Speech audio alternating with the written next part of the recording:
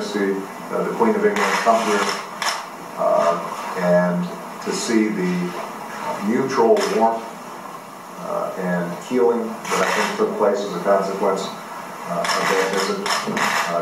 It sends what Bobby Kennedy once called a ripple of hope. The biggest event of the one-day visit is an open-air rally this evening in Dublin city centre.